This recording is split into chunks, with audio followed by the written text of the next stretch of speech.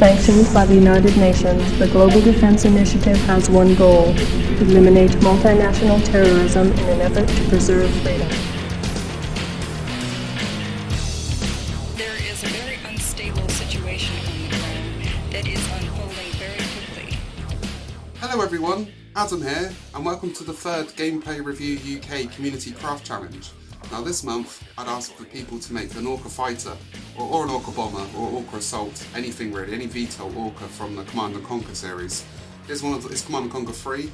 It's probably the last good game that EA made before everything since then has been quite disappointing by them. So Command & Conquer 3, that's a pretty good game.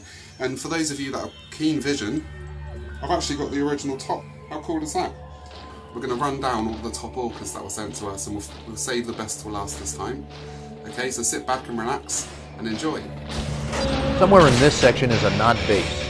It's protected against airstrikes by Nod SAM sites. Knock them out so Colonel Morelli can provide air support.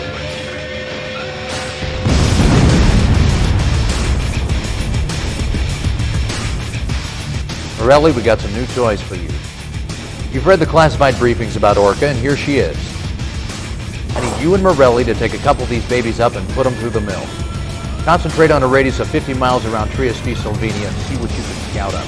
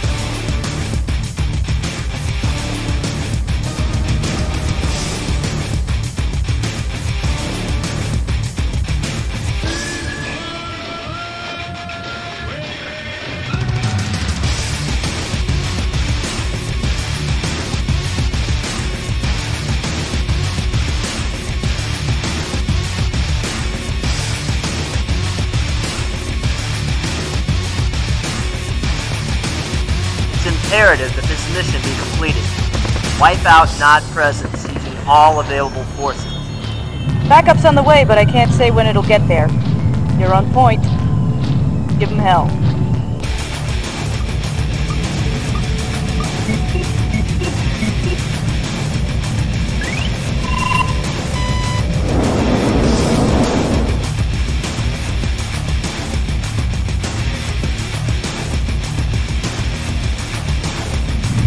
Delta Sierra Echo to Commander, approaching next objective. This is Greg Burdett, standing in front of what GDI terrorists have left of the St. Olafsky orphanage. Welcome to the big time, Commander. You haven't really arrived until Kane has sicked his media ninjas on you at least once.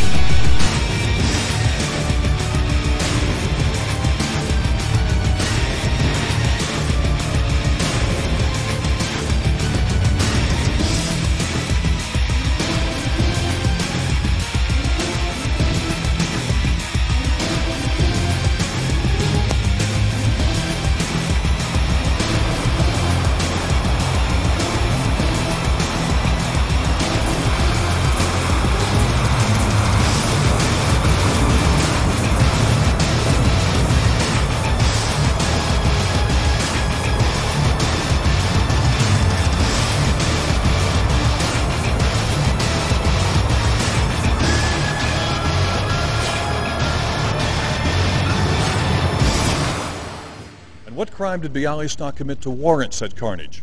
Sources indicate that GDI terrorists were convinced that this simple hamlet was involved in the manufacture and shipping of Tiberium. When will this madness end? Only one General Shepard and his vision of one world order is stopped. This is Greg Burdett, Bialystok.